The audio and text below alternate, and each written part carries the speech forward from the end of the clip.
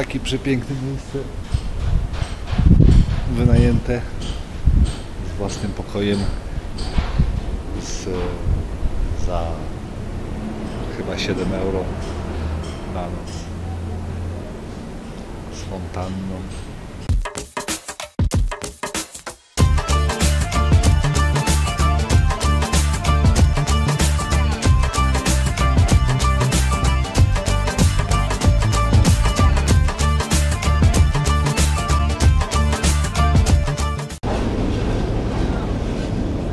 Volcán de Agua. Witamy w Gwatemali. Witamy w miasteczku Antigua. Witamy w nowym odcinku. Przepiękne miejsce. Zapraszam. No i pokazał nam się w całości, bez chmurek.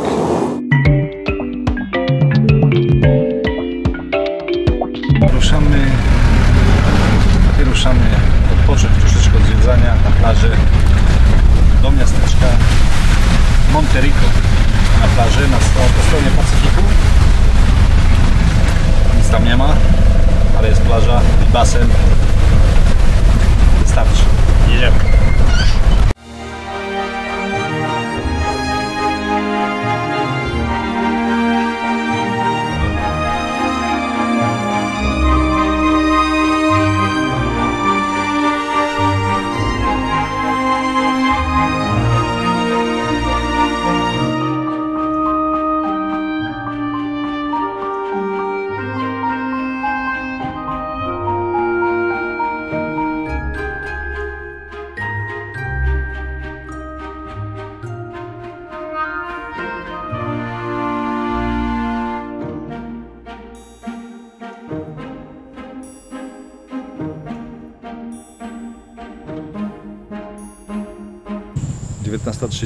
w miasteczko Monterrico.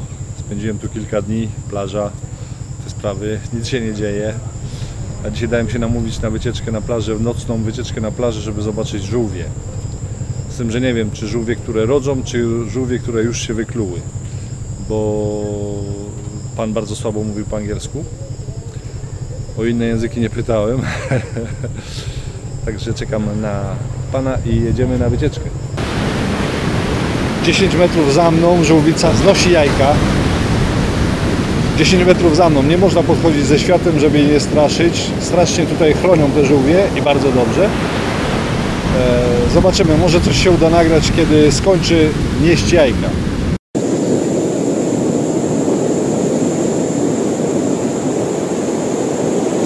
Rodzi nam młode żółwiątka. Nie mogę bardziej oświetlić, bo nie chcemy jej spłoszyć. I te wszystkie jajka zostaną zaniesione do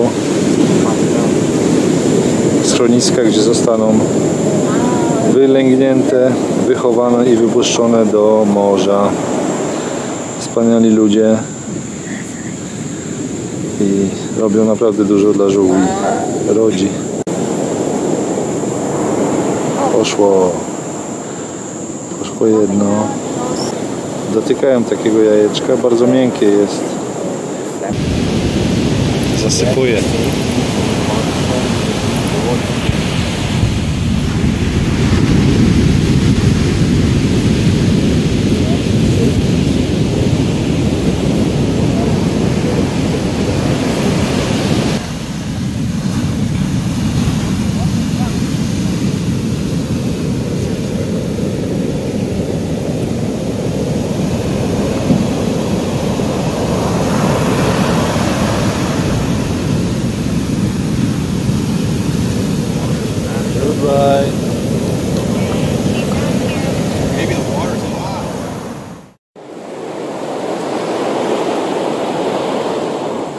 I znalazła nam się jeszcze jedna pani gotowa do znoszenia. Już teraz bez zdjęć, bo nie będziemy pani stresować. Ale jeszcze reklamóweczkę jajeczek do wylęgu nam zrobiła. Noc była bardzo krótka. Spędziliśmy ją na plaży. A teraz płyniemy w mangrowy. Tutaj w taki miejscowy, to jest park narodowy.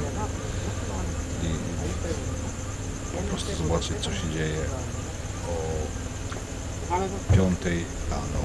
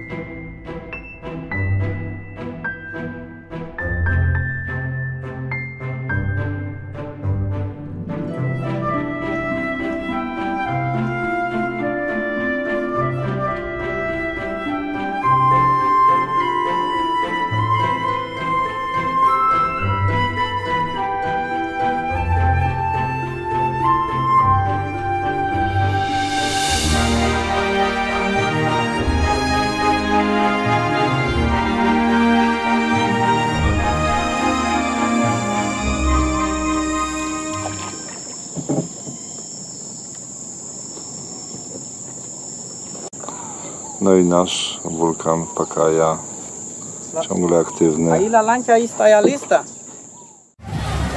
Święto Narodowe Gwatemali. Defilada, te sprawy.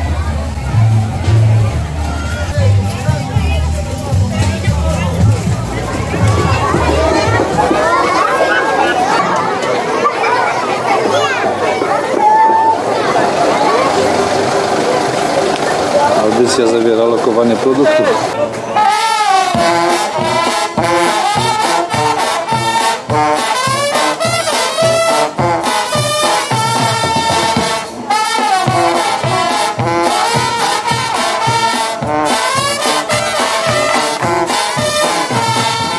Zjawisko dość fenomenalne. Sorry za dźwięk. Koszą trawę. Ale coś takiego pojawiło się na niebie.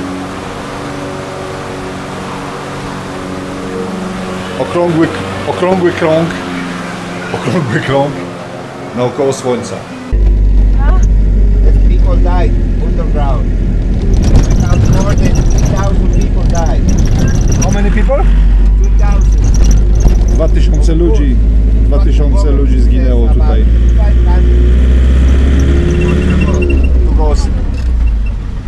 2 miesiące temu. Fire, from everything.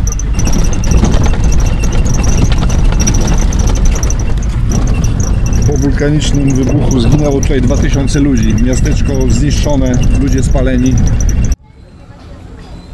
No i taka sytuacja. Dojechaliśmy na północ Gwatemali od strony Karaibów. Nie wiem, czy będzie coś widać, bo już jest noc. No i droga się skończyła. Nie ma drogi do mojego hotelu. Trzeba popłynąć statkiem. Czekamy na statek. No i dojechaliśmy. Miejsce, w którym się znajdujemy obecnie. Mój dom. Mój dom w dżungli, a konkretnie na bagnach. Jest prąd, to już dużo. I tak to wygląda. Kilka domków. Nie ma tej drogi, trzeba przypłynąć łódką. To jest taki bardziej hostel. Nie można stąd uciec, nie da się przejść. Także płaci się przy wyjeździe. Żółwie, papugi, ptactwo. Teraz jest cicho, bo jest gorąco, ale w nocy co się dzieje, to jest po prostu bajka. Się nie da opisać. Spróbuję nagrać. Posłuchacie.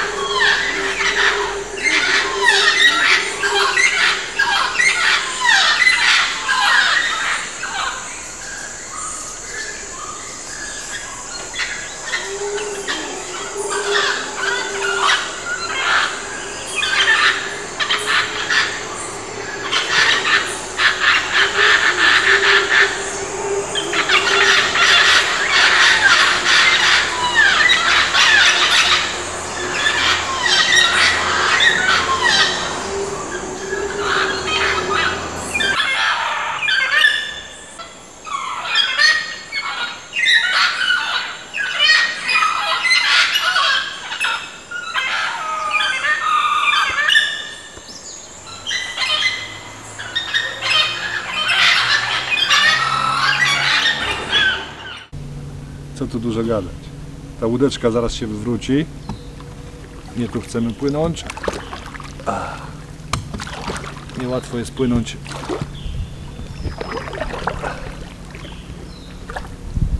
Niełatwo jest płynąć, wachlować i kręcić, ale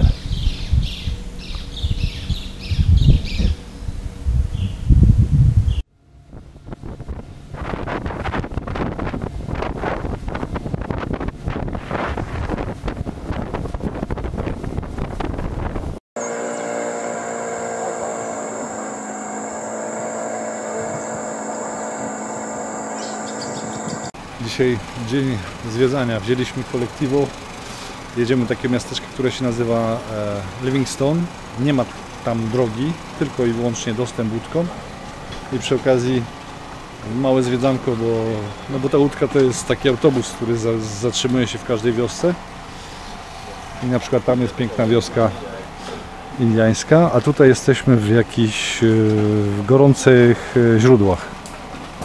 Gorące źródła. Śmierdzi jak w Ciechocinku. Takim chlorem dosyć fuj. No ale na pewno jest bardzo zdrowe.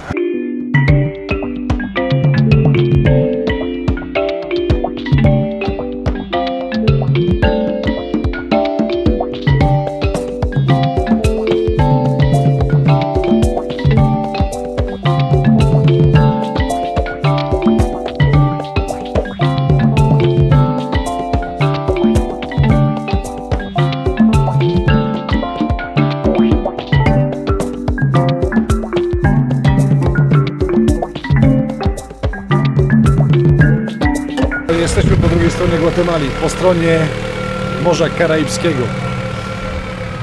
Całkowicie inni ludzie, całkowicie inna kultura, inny biznes.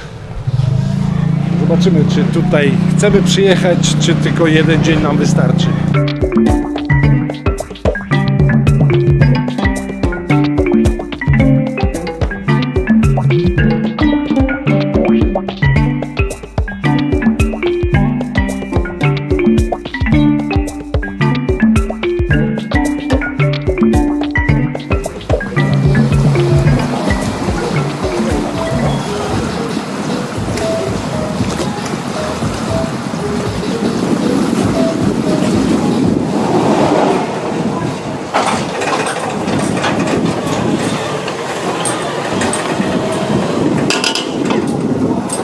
Chłopaki dają radę. No i muszę się przyznać, że trochę jestem zaskoczony mieszanką ludności tutaj. Połowa miasteczka Livingstone to Indianie rodowici tutaj. Twarze takie azteckie, niscy, bardzo takie specyficzne twarze. A druga połowa to murzyni, albo jak to woli Afroamerykanie. Podejrzewam, że tutaj chodzi o to, co Francuzi nazywają marron, czyli brązowych. Czyli niewolników, którzy uciekli z plantacji, osiedlili się właśnie tutaj, Gwatemala, Honduras, Kostaryka. Jako wolni ludzie żyją do tej pory, nie mieszają się, mówią po angielsku, nie chcą gadać po hiszpańsku, no i nie mają zbyt dobrej reputacji, trzeba to przyznać. Dużo narkotyków, takie rzeczy nieciekawe. Koleżanka nam się taka trafiła tutaj. Hola.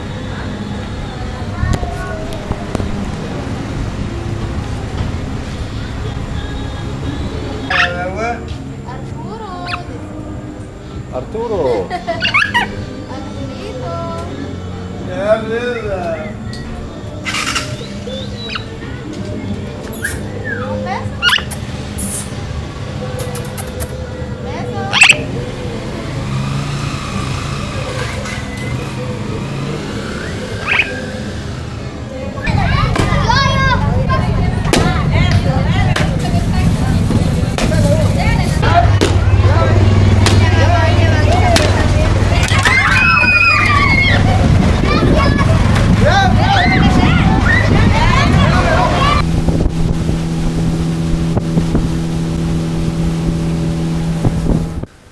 No niestety nie jestem specjalistą od pływania na tego typu łódeczkach, o właśnie takich. Bardzo chibotliwe to wszystko. Dlatego wziąłem wodoodporny sprzęt. Słuchajcie, 10 dni w bagnach, w dżungli. Tak jak powiedział Arkady Fiedler, najpiękniejsze są 2 dni. Pierwszy, kiedy wjeżdżasz, i ostatni, kiedy wyjeżdżasz z dżungli. No tutaj tak jest. W nocy dzieją się potężne rzeczy. Krzyki, małpy, nie wiadomo co spada z drzew.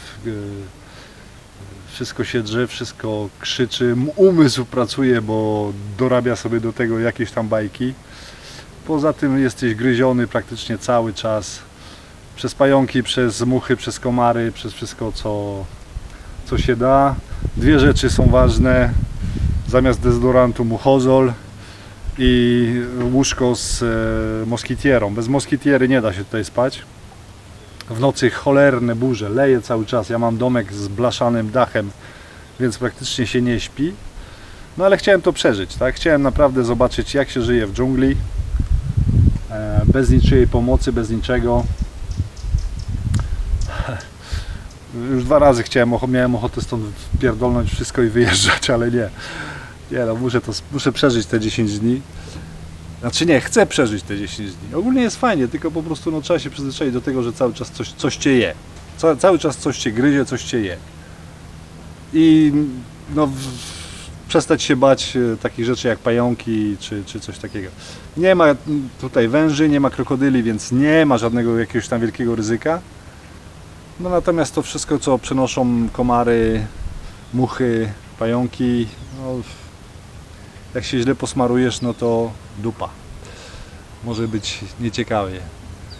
Ogólnie żarcie jest, właśnie płynę na obiad i jest fajnie. Jest przede wszystkim tanio. Ludzie spokojni, wyciszeni. Oprócz jakichś tam właśnie motorówek. Wszelkiego rodzaju zwiedzanie tutaj naokoło kończy się na 2 miasteczkach, czyli Rio Dulce i Livingstone. No ale taka przygoda, tak? Tak sobie wymarzyłem, tak chciałem i tak jest. Czy przeżyję te 10 dni, zobaczycie w następnym odcinku. Na razie, płynę dalej. Próbuję się uczyć pływać na tym sprzęcie.